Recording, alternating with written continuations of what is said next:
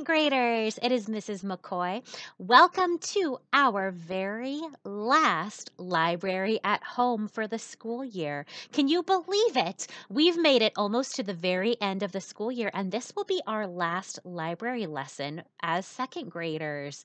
I can't believe it either. I know you guys have been working so hard at home, and I am super proud of you. So let's take a look at our last book for this school year. It is called This Moose Belongs to Me, and this book is written and illustrated by Oliver Jeffers. Now, these illustrations are extra cool because what the author and illustrator Oliver Jeffers did is he went to secondhand stores like Goodwill and the Salvation Army, stores where you can buy things that were owned by other people, and he found old paintings like this background, this scenery that has the mountain and the lake. And then he added his own paintings, he added his own characters on top of them. So he had kind of a creative way of making the art for this story. He took a painting that someone else made, and then he painted his own characters on top of those paintings. Kind of cool. All right, This Moose Belongs to Me. Let's read it together. Here's our title page.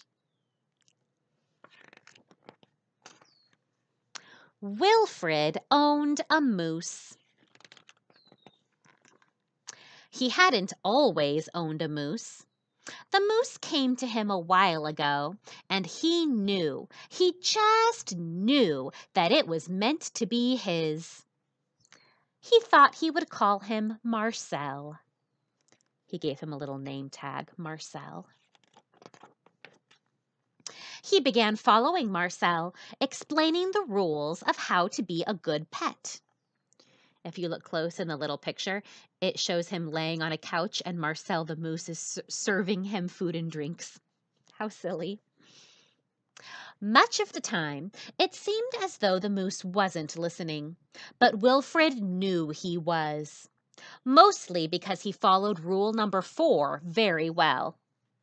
Not making too much noise while Wilfred plays his record collection. So there's the moose standing still while Wilfred listens to his music.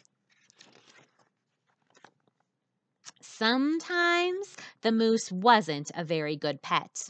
He generally ignored rule number 7, going whichever way Wilfred wants to go.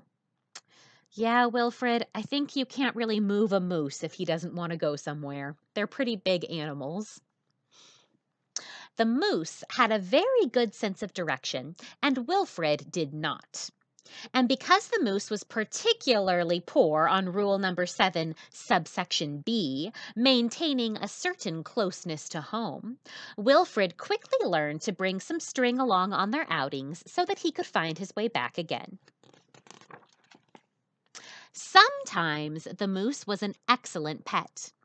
He had no trouble with rule number 11, providing shelter from the rain. Or rule number 16, knocking down things that are out of Wilfred's reach. Good work.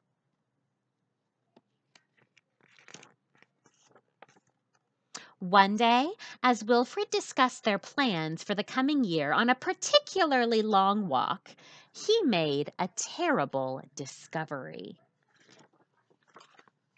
Someone else thought she owned the moose. Rodrigo, you're back! Uh-oh. This grandma thinks that the moose belongs to her. She's calling him Rodrigo. Wilfred was dumbstruck. That means he's like shocked. He can't say anything. This moose was Marcel, not Rodrigo. The old lady was mistaken, and Wilfred thought it only proper that he correct her. This moose belongs to me, he explained. And to prove it, he called Marcel. Heel. But the moose did not respond. He seemed more interested in the old lady. Good Rodrigo. Fine. Embarrassed and enraged, Wilfred rushed off for home. What do you think enraged means? He's embarrassed. He's also mad. Enraged means he's mad and frustrated. But in his haste and miles from anywhere, he tripped over his string and got tangled up. Uh-oh. And there he lay. Wilfred was beginning to get a little bit worried. It was getting late, and the monsters would be out soon. Uh-oh. He had just ruled out the last of his options when along came the moose. There's all of his ideas. He thinks maybe a penguin will save him. Maybe a bear with an axe will come and cut him loose. Maybe lightning will strike and break the string. Maybe this swordfish will come and use his long pointy nose to cut him free. Those are all his ideas. But here comes the moose. And he performed rule number 73 brilliantly, rescuing your owner from perilous situations. Perilous means dangerous, so one of his rules is to rescue him if he's in danger. There he is.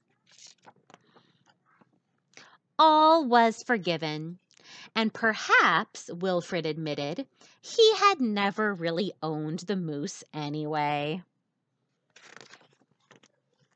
With that in mind, he and the moose reached a compromise. The moose would agree to all of Wilfred's rules whenever it suited him.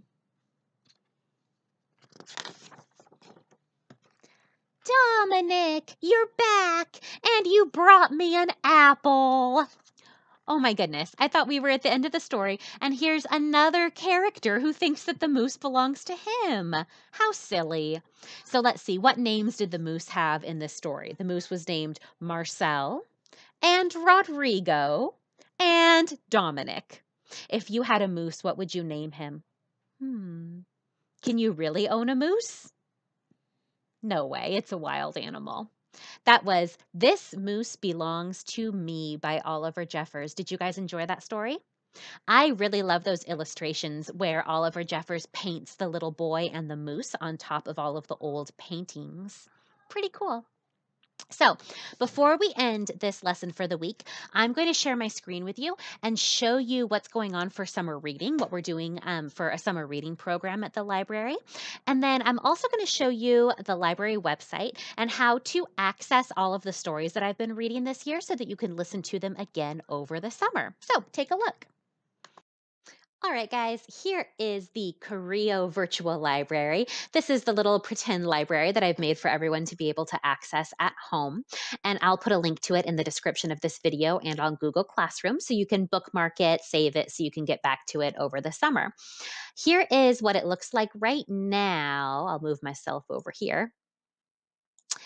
Here's what it looks like. There's a cartoon Mrs. McCoy with the background of our actual library. And here on the left-hand side is whatever the current lesson is for the week.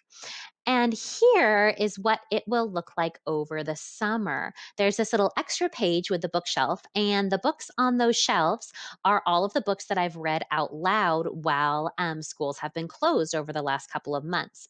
So any of these books that you click on the cover, you can listen. It's a link to take you to the video of me reading that story. So if you feel like having a story read to you during the summer break, you can go to this website, click on any of the books, and listen to me read it. So that's one way to have stories read to you over the summer. Another activity that you can do during the summer, up here on the top of my website, you can see that it says SMUSD Library at Home. If you click there, it will take you to this website, which is one that myself, along with all of the other librarians from the San Marcos schools, we've created this. It's got a ton of resources like ebooks, ways to access books online if you can't go to the bookstore or go to the public library. Here are book clubs, read alouds, not just from me, but from the other librarians and teachers too.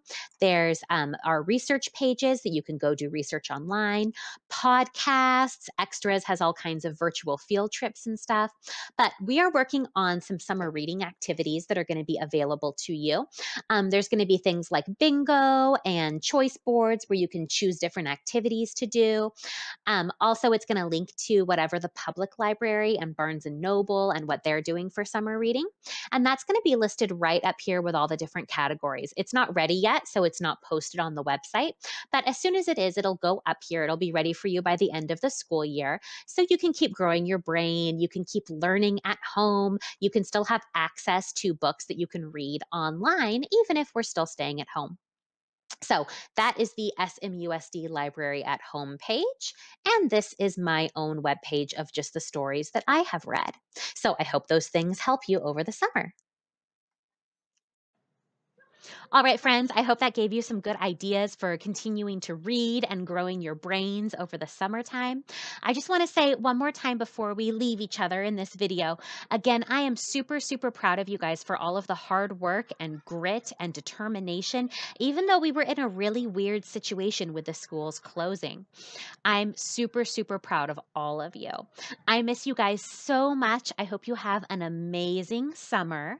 Keep reading, keep growing your brains, and I really hope that we get to see each other in the real library and share some stories together again soon. All right, my friends, I miss you. I love you. See you later. Bye, second graders.